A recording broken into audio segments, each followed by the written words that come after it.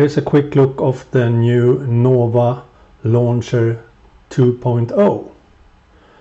As you can see, down here you can have a lot larger icons in Nova Launcher 2.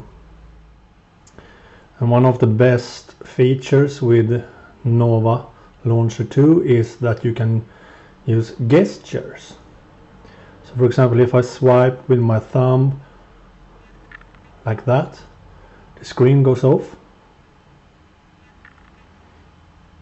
And icons can have the gestures too. So for example, if I want to start Evernote, I have made a gesture for that on my Gmail icon.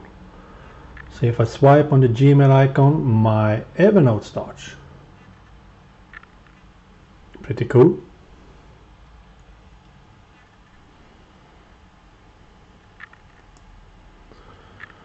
And you can choose to have gestures on all icons if you want.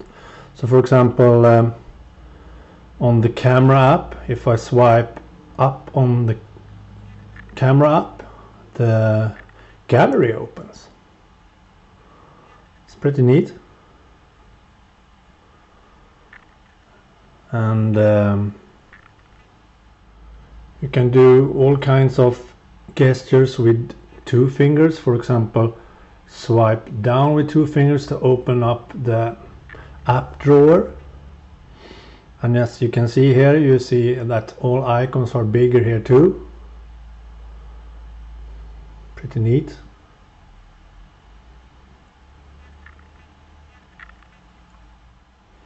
And if we go into Nova Launcher settings by clicking here and choose Nova settings,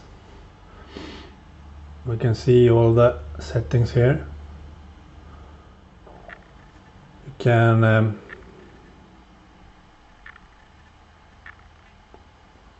choose a lot of settings here for example, your desktop, different sizes and effects.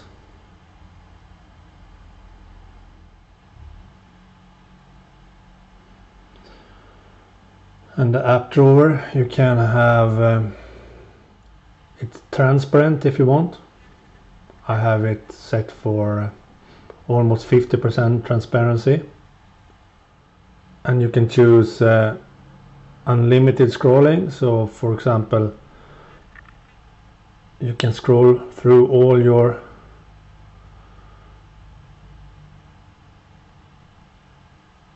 docs like this.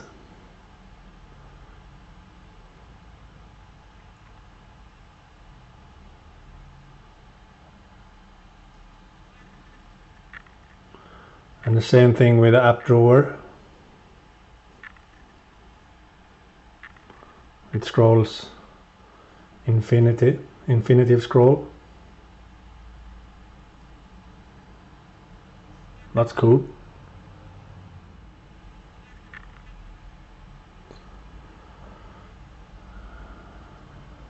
And you can choose how many docs you want. I have 4 now, but you can choose up to 5.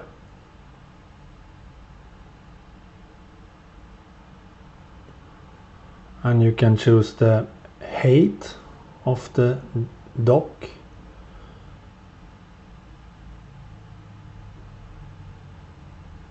And infinitive scroll here too.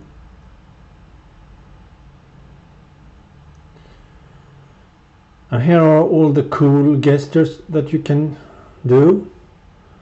You can choose to only have the gestures active on your home screen. So you need to go to your home screen before doing the gestures.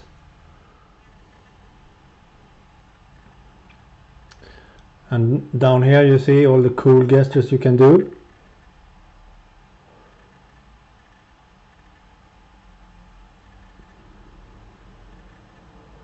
I think that makes Nova Launcher the best launcher there is, because these gestures makes me more productive and creative.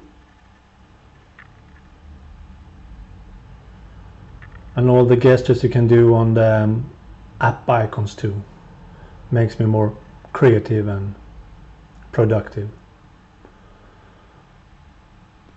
To add a gesture on a button, you need to click and hold on it and choose change, and here swipe option, you can click on that and choose all the standard things here, or you can choose your apps to open apps or shortcuts.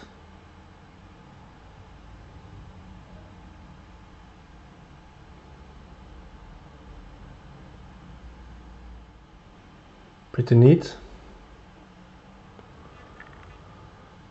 And the same thing with the Nova gestures. You can just click on the gesture you want to change, for example rotate, and choose what you want here in the menu. Apps, shortcuts, Nova things.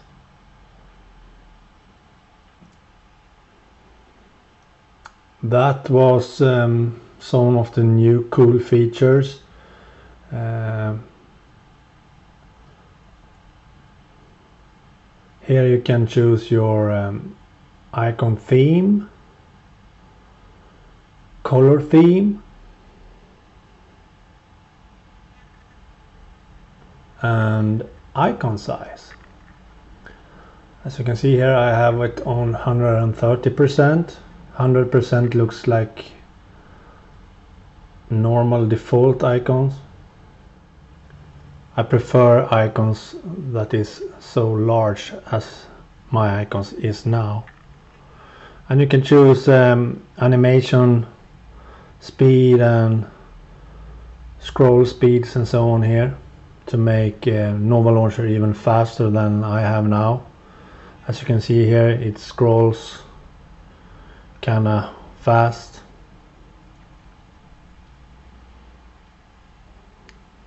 So I really like Nova Launcher 2.0 because it makes my phone look more like vanilla Android, and makes it faster actually.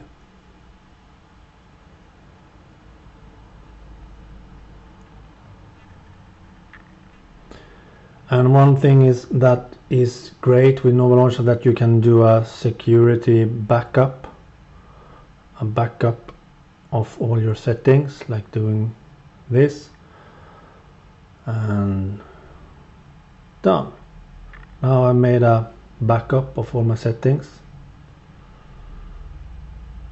One thing that has been crashing since I updated Nova Launcher is this Tesla Unread settings. Tesla Unread crashes a lot. I don't know why, but this plugin for Nova Launcher is to have, as you can see here down on the Gmail icon, I have 4 unread Gmails at the moment. So you have notifications on your icons when you get new mail, SMS and so on. So that plugin has crashed a lot, so hopefully it will be updated to work better with Nova Launcher 2.0. So that was the new Nova Launcher 2.0, and the best things with it, to summarize, is larger icons and gestures. The gestures on the home screen and on the icons in itself. That's the best thing I think Nova Launcher 2 has. And more fluid scroll. You can have Nova Launcher in your phone memory all the time, so It loads faster and works faster. But it's the gesture I like the best. For example, this. Turn off the screen. Simple and fast. Okay. Thanks for watching. And please like this video. Give it a thumbs up and bye.